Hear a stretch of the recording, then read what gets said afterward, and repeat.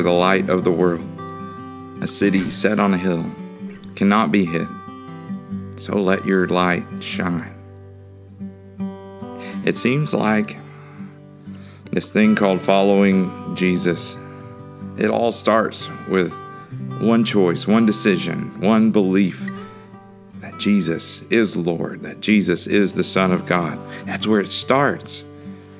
But every day thereafter is another decision, another choice. Am I going to follow Jesus today? Or am I going to go my own way? And so when we sing that old song, I have decided to follow Jesus, it's not just talking about that first step toward following Jesus, which is belief, but it's also talking about every step thereafter. How do we follow Jesus daily? In the book of Exodus, chapter 32, we read of a whole nation of people who were following Moses through the desert. They got a little concerned when he goes up on the mountain and he doesn't come back right away. They don't know what's happened. They fear he may be gone forever. They don't know that God is meeting with him, giving him the 10 Commandments. And so they revert to the means of worship that they know and understand, which is an image, a golden image, an idol.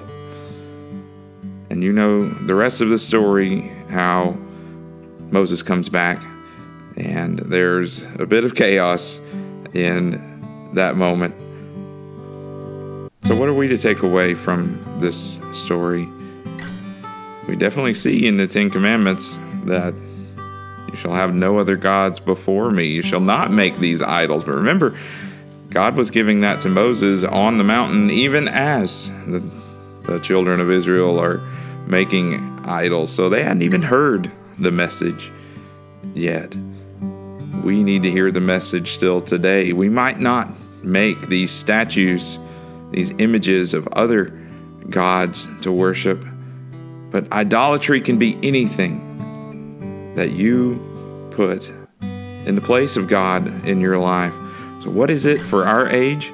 What are the idols that we follow in the 21st century? I think it's ourselves. We often put ourselves in place of God and in place of the other people that we are supposed to be loving. Remember, the greatest commandments, Jesus said, is love the Lord your God with all your heart, soul, mind, and strength, and love your neighbor as yourself. How often do we put ourselves above our neighbor and therefore above God? That's something we need to hear. That's a message that we need to hear. The lectionary text this week put together Isaiah 25 with this Exodus passage. I'd like to share it with you today. This is really a hymn of praise. We don't have the music for it, but Isaiah 25, O Lord, you are my God. I will exalt you. I will praise your name, for you have done wonderful things, plans formed of old, faithful and sure. For you have made the city a heap, the fortified city a ruin.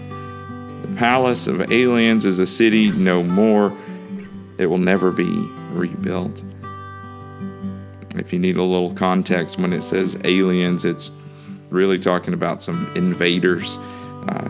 And so the children of Israel later on in their lives were frequently attacked by outsiders, by invaders who would come and reduce their cities to heaps. And so this is a song of reversal. Watch for this reversal.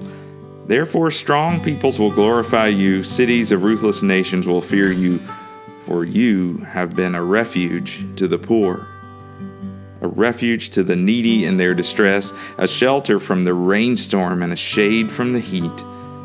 When the blast of the ruthless was like a winter rainstorm, the noise of the invaders like heat in a dry place, you subdued the heat with the shade of clouds. The song of the ruthless was stilled. On this mountain, the Lord of hosts will make for all peoples a feast of rich food, a feast of well-aged wines, of rich food filled with marrow, of well-aged wine strained clear. And he will destroy on this mountain the shroud that is cast over all peoples, the sheet that is spread over all nations. He will swallow up death forever. Then the Lord God will wipe away the tears from all faces, and the disgrace of his people will take away from all the earth. For the Lord has spoken. It will be said on that day, Lo, this is our God. We have waited for him, so that he might save us. This is the Lord for whom we have waited. Let us be glad and rejoice in his salvation. Let us be glad and rejoice. In order for there to be a time of rejoicing, we have to lean into that great reversal there. In verse 4, for you have been a refuge to the poor, a refuge to the needy in their distress, a shelter from the rainstorm and a shade from the heat. We have to be a part of that. We are called to be a part of that. And in Greek, the word for church is not a building. It's not even a group gathered together. The word literally means the called out ones. Ecclesia, the called out ones.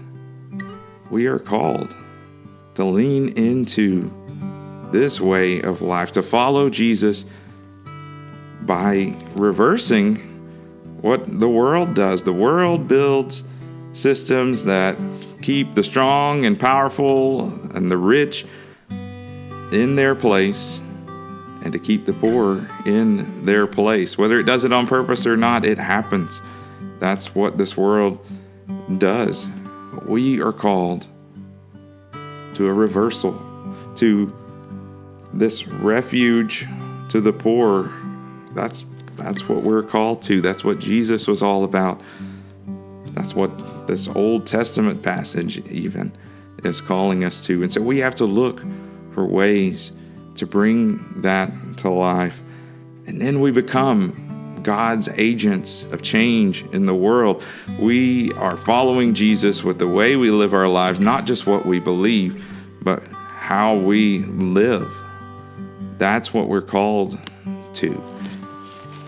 And so I want to share, this is a commentary on the lectionary text.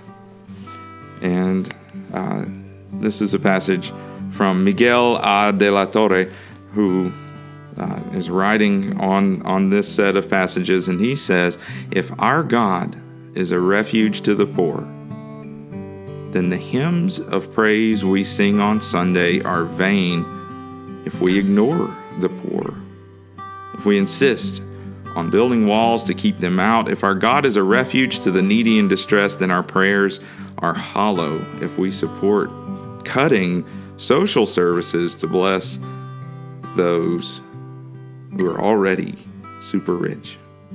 If our God is a shelter from the rainstorm and a shade from the heat, then we proclaim our lack of faith by ignoring the image of God in the homeless.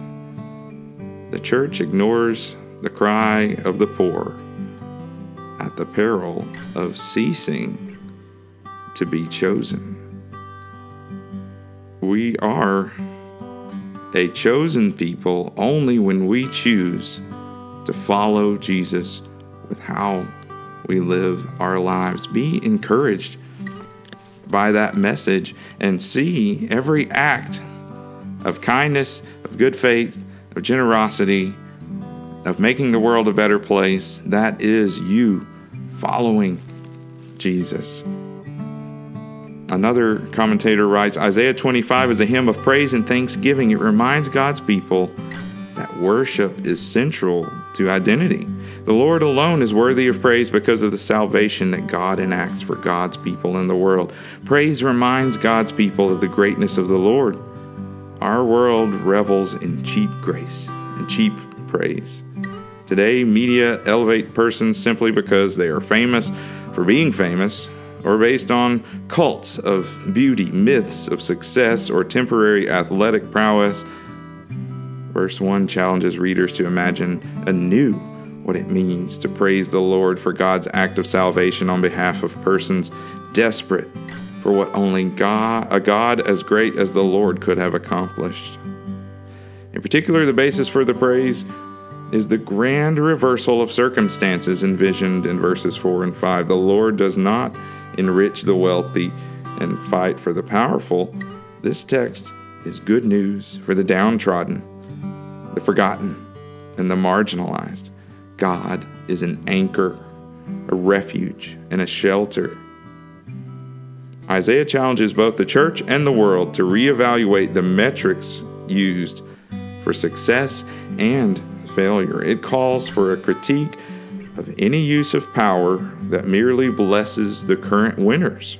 It reminds the church of God's work of liberating the marginalized from any status quo system that suffocates the poor while appearing rigged for those already in power. So let us choose to follow Jesus every day. Let us look for ways that we might be God's agents of change in the world to turn around the lives of those who are on the margins, who are on the edges of society. For many of them, it does not take much to make a big difference.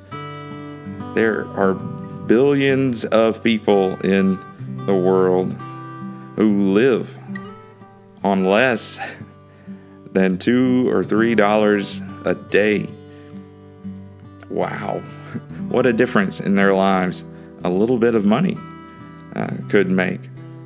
What a difference it could make if we were a voice for change, a voice for paying attention to their needs, to making a difference in their lives. If you feel downtrodden, one of the ways to raise you up is not only to continue to praise God, to find a way to praise God, but to look for a way to pull someone else up who might be down. In doing so, you raise up yourself because you become aware of your active role as an agent of change in the world.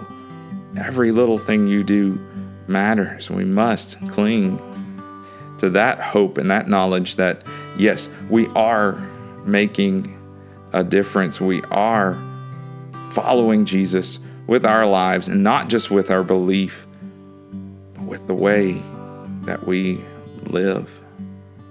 Go with God, my friends.